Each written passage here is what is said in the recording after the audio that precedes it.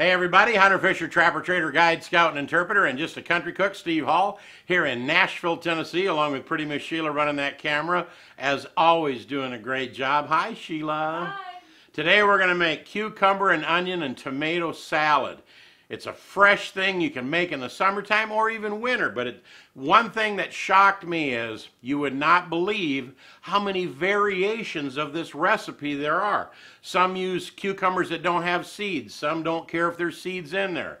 Tomatoes, boy, the options are, Roma tomatoes or vine ripe tomatoes or cherry tomatoes. Some put a lot of sugar, some don't hardly put any. Some put water in it, some don't use water. It is just kind of confusing, but if you'll come on over here, I'll show you the salad that I think is easy to make.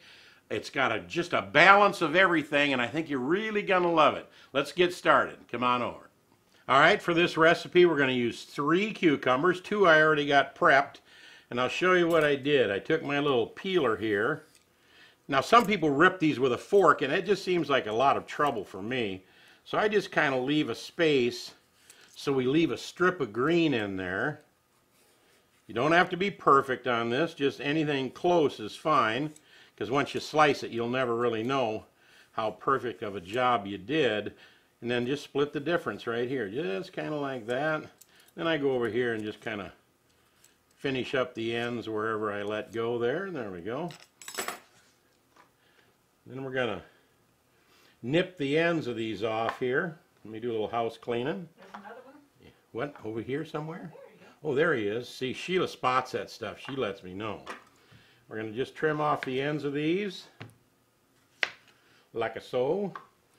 And then we're going to cut these about this thick right here. Not too thin and not too thick. We want them so they absorb a lot of the ingredients, but we don't want them paper thin to where they kind of get mushy. Now, these cucumbers here don't have a lot of seeds in them. It's more kind of like a compact cucumber. And I'll tell you, I just lucked out because I grabbed what was ever on the shelf at Kroger's. And let me get these all sliced up here. So how am I doing, Sheila? You're doing good. It's very pretty. Finishing up the last one. I like all them little green dots. Don't that look cute? Yep, it does. And there's our last cut right there. Get these over here in our bowl. So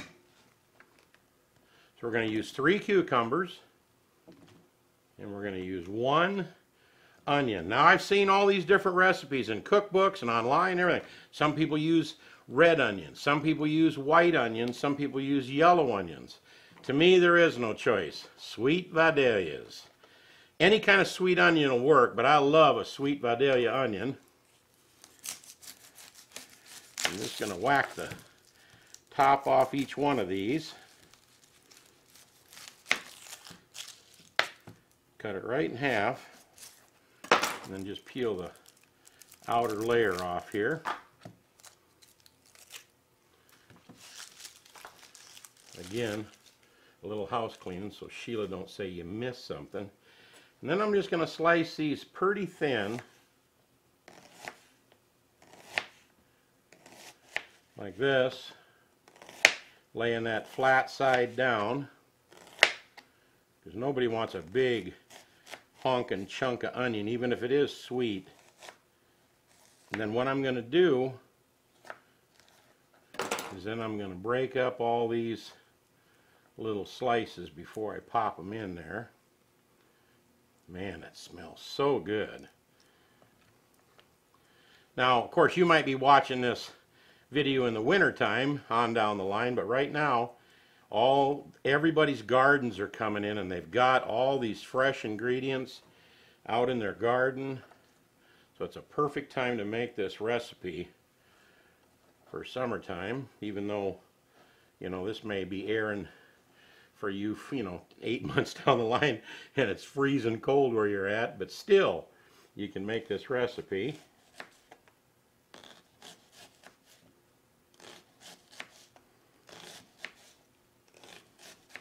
Alright. And the last one I'll just split the difference. Perfect. Break them all up nice. I love them little centerpieces. You can eat sweet Vidalias like an apple. That is so delicious. I want to say hi to all the folks from down there in Georgia that come see our show at the Nashville Nightlife Dinner Theater, because they bring us Vidalia onions. They actually got a Vidalia onion festival down there where they do everything, even onion ice cream, if you can believe that. I'm not sure I'll go that route, but. And here's my choice of the tomatoes. I'm still finishing up with that little onion smacking away. I'm going to go with cherry tomatoes because I just think that the more dense a tomato is, the smaller it is, the more dense the flavor is, the more explosive. You get a big tomato, okay, especially if you get hothouse tomatoes. They just don't have much flavor. I love Romas better, but I love these little cherries. And I'm going to cut these endwise. And this may take a few minutes. So I'll be right back as soon as I get all these little tomatoes sliced up here. All right, we're finishing up our last 2 or 3. Now, if it's just me and Sheila at the house, I leave these whole because I like to just pop them in. I like to that little pop when you eat them. But if I'm serving them to guests, and especially if there's some kids, I don't want that to be a little airway plug. So I like to slice it in half just in case. That's a lot safer, I think. And these are all done. Now, you can find some of these little cherry tomatoes like this that are different colors, which would add some real color to our salad. And I'd say we got a good cup to a cup and a half. You can put as many in or as few of them in you want. I'm going to move this cutting board out of the way here and move my salad up here. Now here is where I like to do a kind of a more of a balance. Some people dump in like 2 cups of water and all kinds of stuff, and I just think that's too much. So we're going to start out with a 1/2 cup of water and a 1/2 cup of apple cider vinegar. And don't worry, I'll put all the ingredients in the description box below, right below the video where it says show more. Click on that, it'll drop down with the entire recipe. You never have to go to a website to get any of our ingredients. Then we're going to put in a 1/4 cup of extra virgin olive oil. And again, here's where some people use no sugar at all, and some people will dump in like a cup of sugar and mix it up. I'm using 2 tablespoons in this recipe. Give it just enough sweet to offset that acidity of that vinegar. And again, some people use 2 or 3 teaspoons of salt. I'm using 1 teaspoon of salt and 1 teaspoon of pepper. I'm going to toss this in just a second. But first, here's something that some people don't add at all, and I like it in there, is some dill. And I got to tell you, when I first got this home and I started smelling this, you know what it reminds me of? It reminds me of when my grandma used to make homemade pickles, because she always threw a dill in each one of them jars. And that just, boy, that brings back such memories to smell that dill. Even now while I'm cutting it, it just really brings back a lot of memories. We'd get to go down in the cellar and get a jar of pickles every time they'd have a big feed up at Grandma's house. And we're going to put in, and this is again up to you, just a kind of a, you know, a little bit, maybe a heaping tablespoon of dill. Just enough to kind of float around. We don't want it to be real dominant, but just enough to kind of float around in our recipe so it kind of gets on everything, you know what I mean? Isn't that beautiful? Is that beautiful? That's very colorful. I almost hate to, it does look great, don't it, baby? It does. And I hate to stir this, but I just gotta. So let's toss this around a little bit. And see, I got just enough water and vinegar in the bottom so that when you make a toss like this, it gets on everything. There's plenty down there. You don't need 2 or 3 cups of water. Just a 1/2 cup along. See, there's plenty of liquid. See it over there? Can you see that, Sheila? I can. In the edge of the bowl. Plenty of liquid down there. We're going to stir this real good so our dill and our sugar and all of our salt and pepper and everything else gets all around on everything. And then we're going to cover this for about 2 hours in the refrigerator, and we'll be back to give it a little taste and see what we will see. It's looking beautiful. We'll see you then. Ta-da! Nice and chilled. I think just a nice uniform balance of ingredients. Modify it any way you want. You want to put a lot of water in there, dump it in. You want to put a lot of sugar in there, dump it in. You see that one little piece of onion there, Sheila? Goodness gracious, he is not going back down to the bottom of the bowl.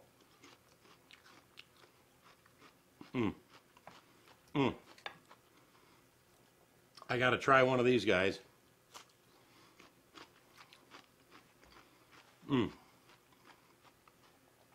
You must be able to hear me crunching and smacking back here because this is so good. You're going to love the balance of this. And you know me, when I serve myself a little dish, I'll probably hit it with a little more pepper. But start out with a teaspoon of pepper and a teaspoon of salt. You can always add more of both, but you can't take it out. What do you think, Sheila?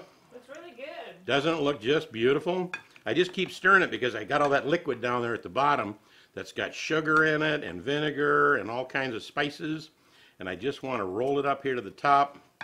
Let me give this dill one more smell. It just reminds me of Grandma's house making pickles. Well, I was digging around in there and Sheila made me go get a fork instead of using my fingers. And I'll tell you, I picked up one of these little yellow cherry tomatoes.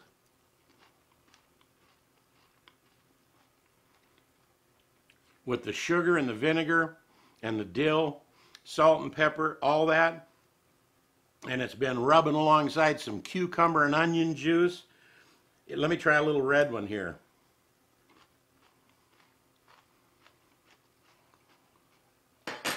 This is really, really good. I know you're going to enjoy this for your family. I hope you enjoyed the recipe. We did it just for you guys. It's real simple, it's real quick, it's real easy.